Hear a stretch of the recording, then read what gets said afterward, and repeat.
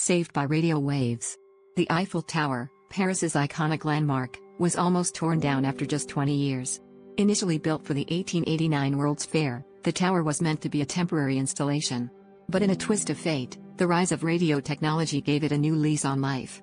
As wireless communication started to revolutionize the world, the Eiffel Tower's towering height made it the perfect location for a radio antenna, saving it from the wrecking ball. Imagine a Paris without its most recognizable structure. In the late 19th century, the Eiffel Tower was a controversial project. Many Parisians found it an eyesore and eagerly anticipated its removal.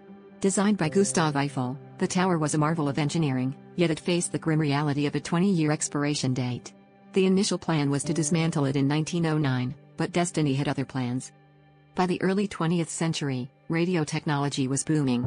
The French military, recognizing the strategic advantage of a high-altitude radio station, installed antennas atop the tower. This sudden shift in purpose transformed the wrought iron wonder into a critical piece of communication infrastructure.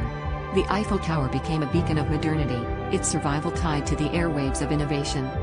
The Eiffel Tower's unexpected salvation is a testament to how technology can alter the course of history.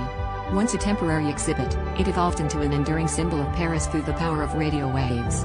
Today, it stands not only as a symbol of architectural brilliance but also as a monument to the unforeseen impact of technological progress. Could anyone have imagined that radio waves would save the Eiffel Tower from oblivion?